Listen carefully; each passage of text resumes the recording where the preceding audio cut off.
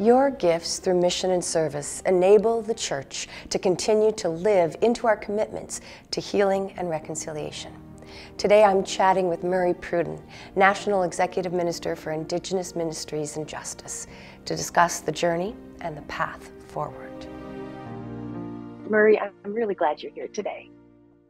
Pleasure to be here.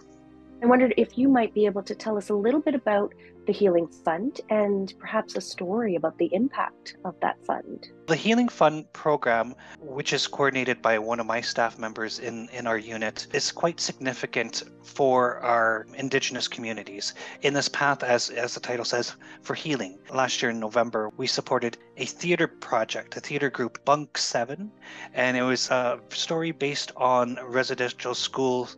Local members were in residential school in Edmonton. And so this is part of their story and their uprising against the residential school systems as children.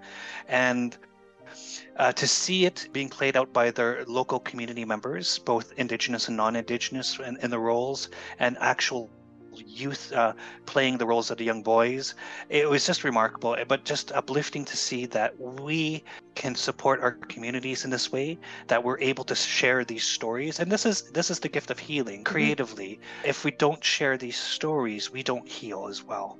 If we can create more of these programs where we have, this proper, partnerships and relationship building and dialogue amongst our youth, they're the ones who are going to tell us what the needs of the church are for generations to come. I'm reminded of I think it was a mission and service funded activity where youth, as you said, were reclaiming their language through superhero videos. And yep. Do you remember that project? Or? I do, and I was happy to see that, and I hope to see more of those types of programs come up as well.